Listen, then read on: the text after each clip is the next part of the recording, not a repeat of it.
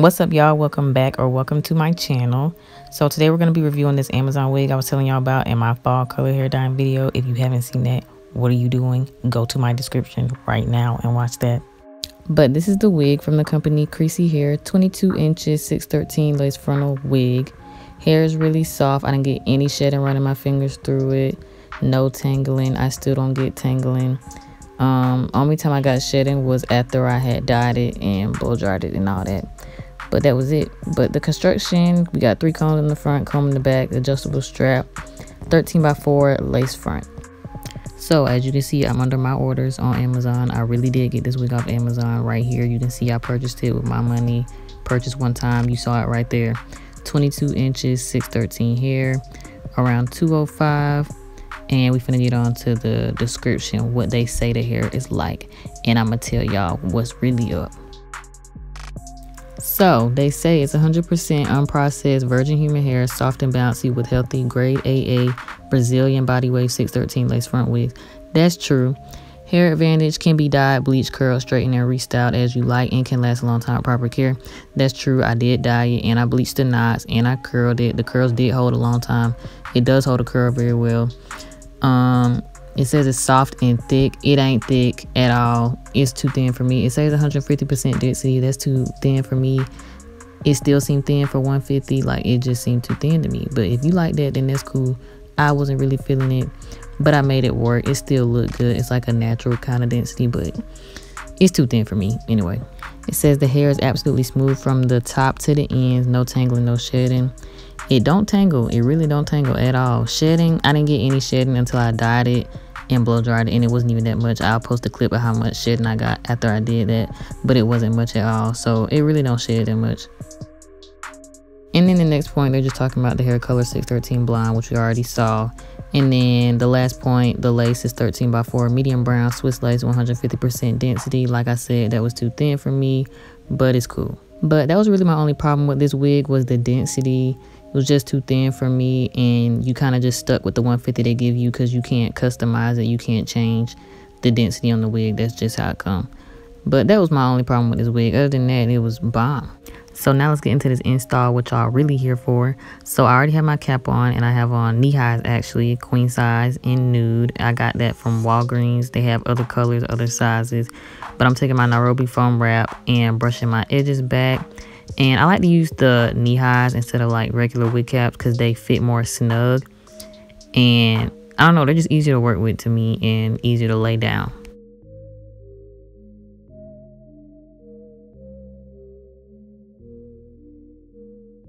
So once you got your edges brushed back, you want to pull your cap down, make sure it's over your ears. And I'm taking my Got2b glue in the yellow bottle, the spiking glue, and laying my cap down because we're doing the ball cap method. If I didn't mention that, we're doing the ball cap method. And I'm just taking that, putting it a little bit in front of my hairline with the end of my rat tail comb and smoothing that out.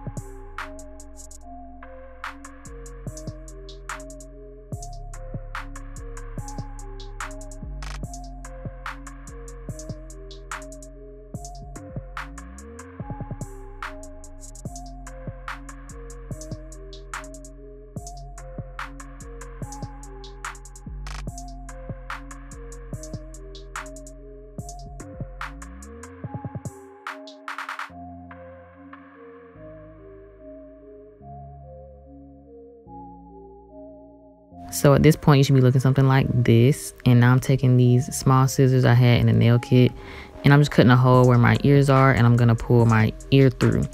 Now what this does is help your cap lay down better around your ear tabs. I know a lot of people have trouble with the cap lifting in that area when they do the ball cap method. So if you do this method, you shouldn't have that issue. It should lay completely flat.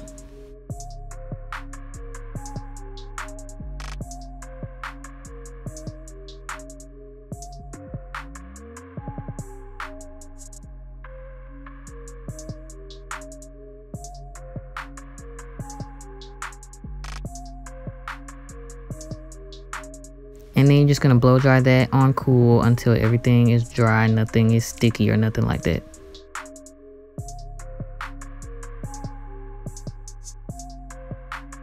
So now I'm taking my Got to Be Blasting Free spray and I'm spraying that around the ear area as well, just to ensure that the cap does not lift in that area. And make sure you get behind the ear too, where the wig cap is, so that part don't lift either.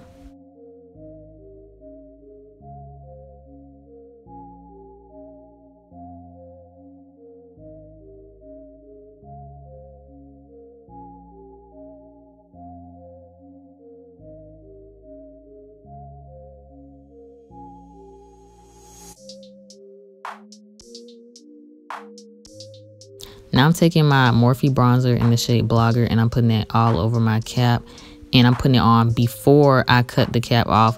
And I saw this in a Slay by Jordan video. Shout out to Slay by Jordan. If you're not subscribed to him, what are you doing? Go subscribe to his channel. But he was saying that it's much easier to do it before you cut it, so you don't have so much makeup to clean up. And that makes so much sense. You don't have all that makeup on your forehead when you cut the cap off, you know?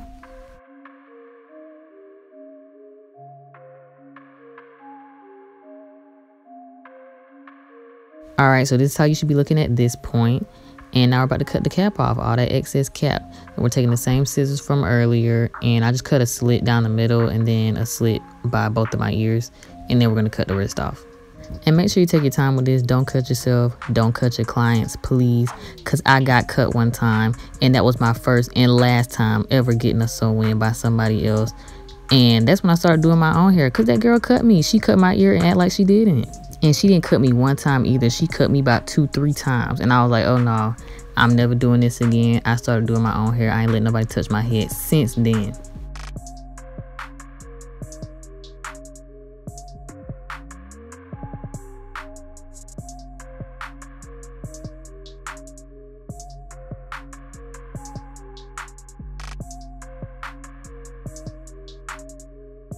All right, so now we look absolutely fabulous. I mean, we really should just go out like this. Why not? But we're going to clean our skin with some alcohol. Make sure we don't have any excess oils or makeup, residue, anything like that. And I'm just blow drying at the same time to make sure my cap doesn't lift while I do this. But yeah, just make sure your skin is clean, so when we get ready to lay this wig down, then our lace will stick.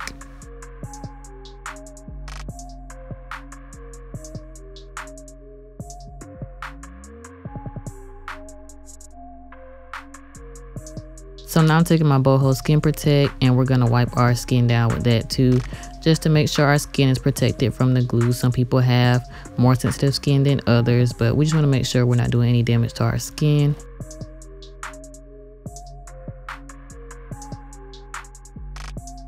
So I had already tinted my lace with the boho lace tint in the shade Caramel. And right here, I'm just trying on the wig to make sure I cut off enough of that cap.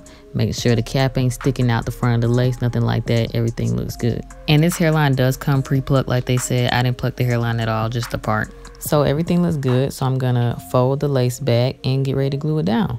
So I'm taking my boho active and just dotting that along the cap, right in front of where the cap stops, or wherever you wanna, however far you want to place your wig, that's where you're going to put the glue at. But I put mine right in front of the cap. And you just need a thin layer and just go across the whole hairline. I just do one whole line. I don't do sections.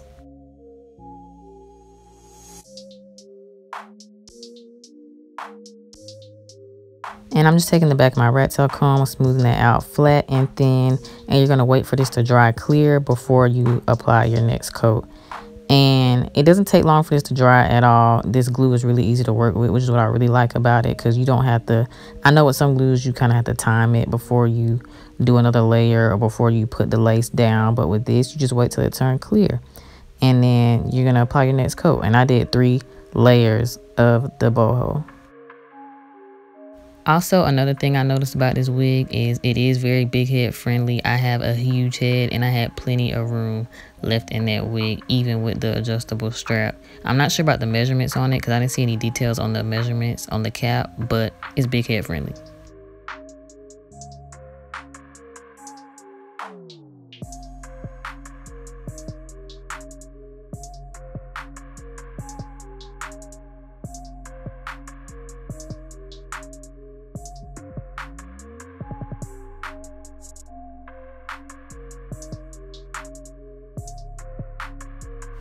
And as you see, I'm applying the last layer now. You already saw me do the second layer and it dried clear, and now we're doing the last one.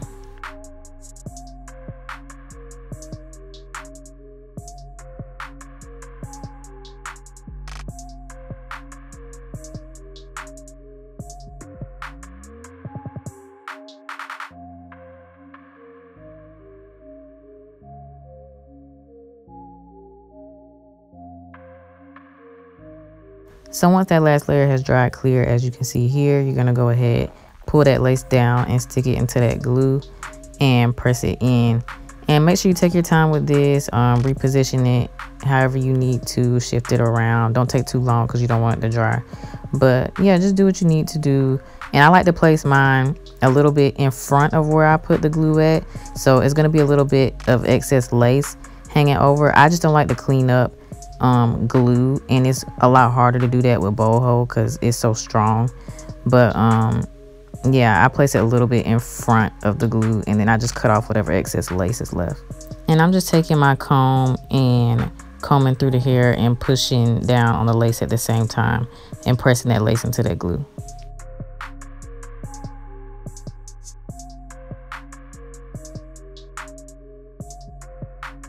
And right here, I'm just cutting off a little bit of excess lace around my ear tabs. So what I've learned that really melts the lace into your skin, besides the boho, you want to ensure it's like really melted. I'm taking that same Nairobi foam wrap that we used earlier to brush our edges back, and you're going to put that all over the hairline. Don't worry about the lace lifting or nothing like that, because we're going to tie it down, and when you tie it down, everything will stick back down like it's supposed to.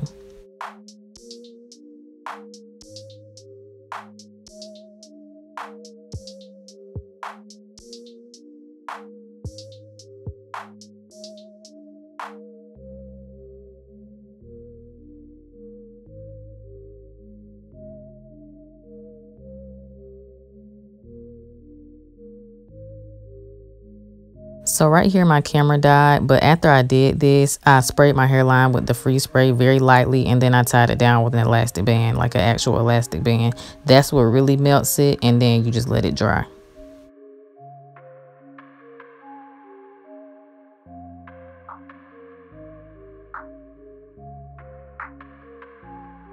So now I'm cutting off the excess lace I was saying earlier that I pull a little bit in front of the glue. I'm just cutting that off right here. And I like this method too because you want as little lace as possible anyway. So pulling it a little bit in front of where you put the glue at and then just cutting off that excess kind of helps with that.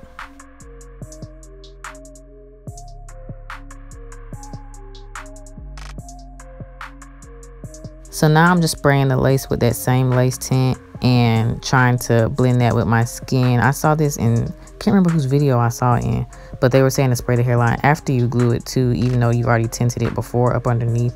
But this helps blend it with your skin as well. And then I'm just applying some more foam wrap and tying it back down.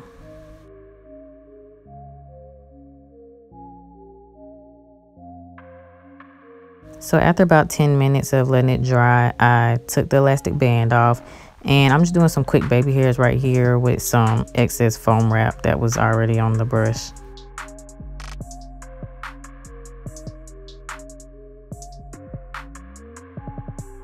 And this is how everything turned out. And then I just went ahead and styled off camera because I already recorded myself in the hair dyeing video, me wand curling. But that's all I did, was just threw some wand curls in it. But this is where the hair stops at on me, and this is it in the back too. I'm 5'3", like I said, it's 22 inches. But yeah guys, if you want a more detailed video on how I style my hair, I can do that, just let me know. But that's it for this install video. That's how I melt my lace. I hope y'all enjoyed this video, and thank y'all so much for watching. Make sure you like, comment, and subscribe, and I'll see y'all next time. Bye.